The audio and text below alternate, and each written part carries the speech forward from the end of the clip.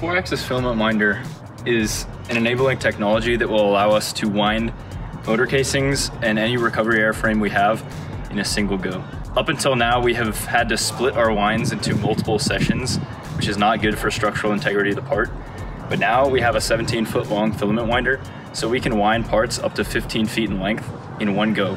So that'll allow us to just make our rockets in one step, make them reusable. We'll be able to just pump out parts one after another. Today we are doing a test wind on our largest mandrel. This is going to be a wind without any filament or carbon fiber toe in order to demonstrate that our software works, as well as our hardware. So this right here is essentially a simulated wind for the motor casing that we're going to be doing. And this is generated code essentially that we can pull up here in order to actually move the machine. So we're actually currently calibrating the Mandrel Axis, figure out how to move this so that it doesn't have like recoil almost. Like you'll see when it spins, it has to sort of slow down. It's trying to figure out how to spin it so it just goes to the right angle immediately.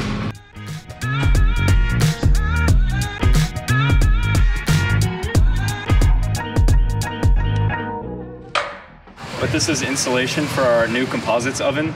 The Composites oven will sit directly beneath the 4-axis filament winder. We wind our parts, we lower them down directly into the oven, and then they will sit on a rotating curing system so that the parts cure evenly. This is the next step in the composites manufacturing process that will allow us to pump out parts repeatably and reliably.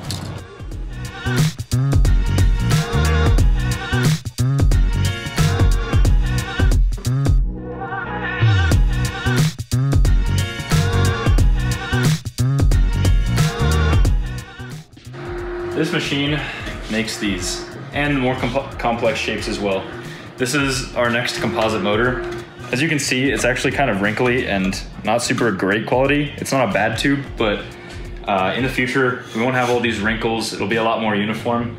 We'll be able to make parts on this super uniform wind pattern and then lower them directly into the oven. The powerful servos on this thing and the 4 rolls of tow that it can take will allow us to wind casings like this and up to this size within hours rather than tens of hours. That's an 8-inch inner diameter motor, 12-foot long mandrel, and this machine can take up to 15-foot long mandrels.